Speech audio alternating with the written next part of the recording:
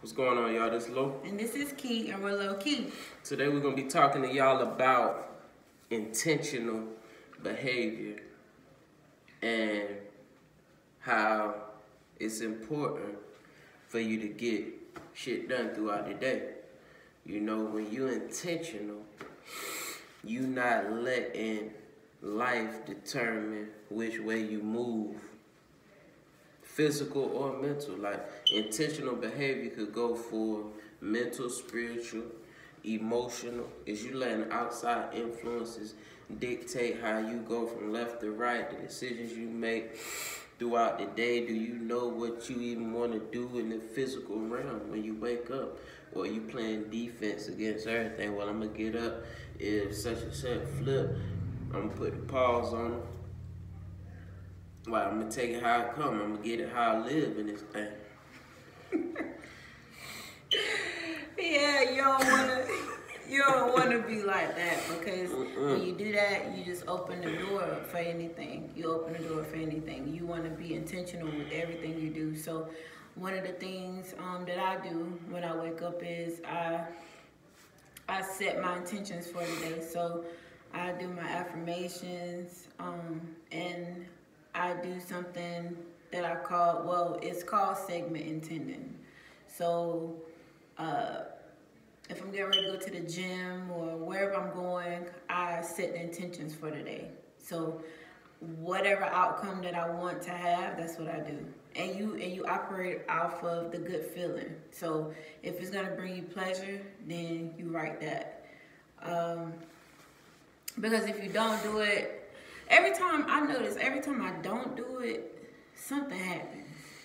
I either get upset about something, or something happens. And I notice when I do it, things run smoothly because I'm setting the intention.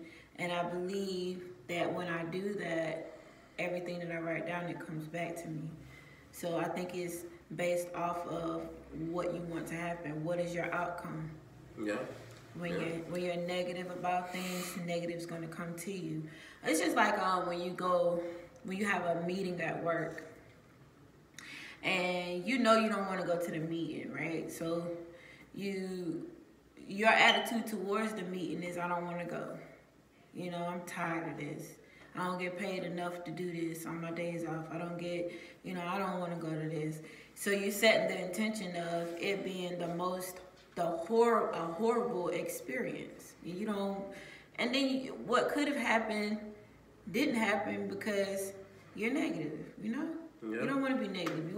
You want to set the intention, and everything has to be intentional.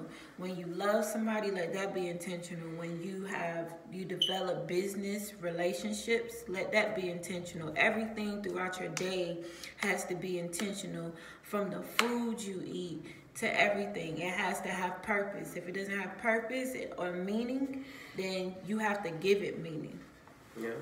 It's like the physical, the body, the mind, this vessel that we in, it's always gonna be a disconnect from our essence, which is our energy.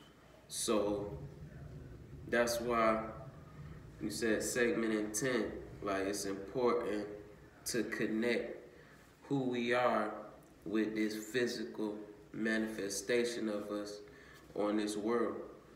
So we got to connect it to, in order to make the right decisions, in order to complete the tasks that we know need to be completed. We can't move off of whoever, whatever, however, like it's going to go how it's going to go. But I got a question for you, though. Mm-hmm. So say if you started out your day horrible, is there any way you can turn it around before the day is over with? Oh yeah, you can turn it around if you... You can? You can turn it around. I mean, if it's not too late. Because if you start out like that, the chances of you having a better day is slim. I'm not saying it can't happen, you guys. I'm not saying that. But the chances of you having a better day after you done went the whole day, you've gained momentum. So what started out as not so good could be halfway the worst day you ever had because you didn't stop it when it happened. So when I mean stop it, I mean you gotta think of the most, how I want to put it, the most general way that you can put it. So I'm not saying that you just go from being angry and then try to be positive.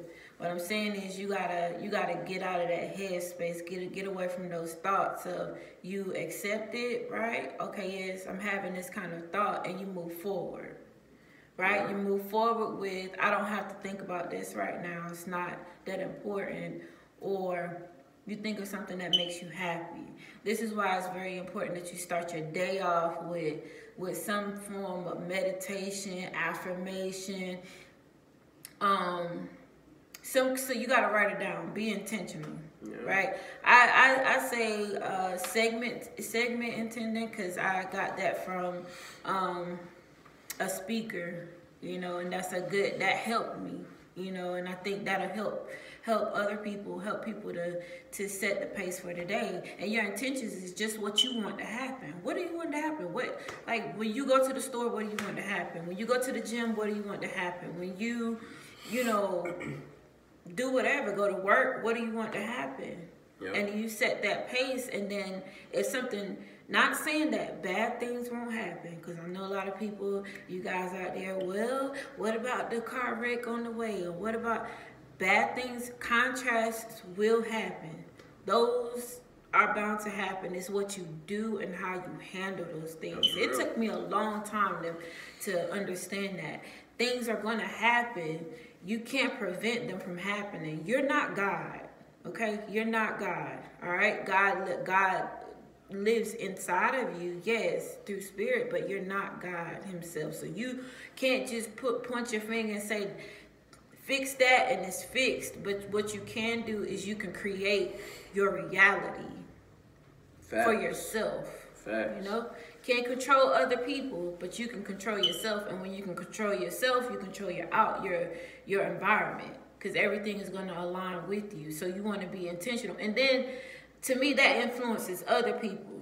When you're intentional about how you want to feel and what that means to you, then other people will be like, well, you know what? I didn't think of it like that, Yeah, you're right. But what if they try to knock you down, though? Like, how you coming with it then? Can that affect your energy? Can that penetrate? If you don't know who you are, it will. Because you giving up your essence. And to people that don't deserve it. Yeah. So how do you guard yourself again? Like, do you give it to them? Because I struggle with that right now. Like, I'm in the process of working on how I'm coming with it. It's when I wake up, it's easier for me to lead out of anger and aggression than, like, this morning I woke up segment intended and it felt good. Like, I know it worked, but then for some reason it's easier for me to pull up some negativity because it drives me,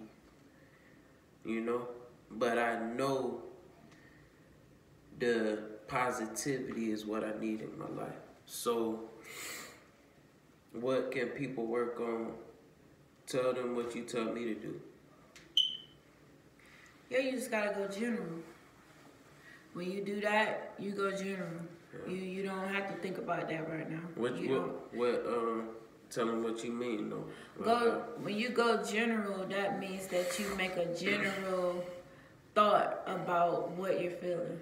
Because all it is a feeling. You're feeling something different than what you should be feeling, which means that your spirit is connected to God, right?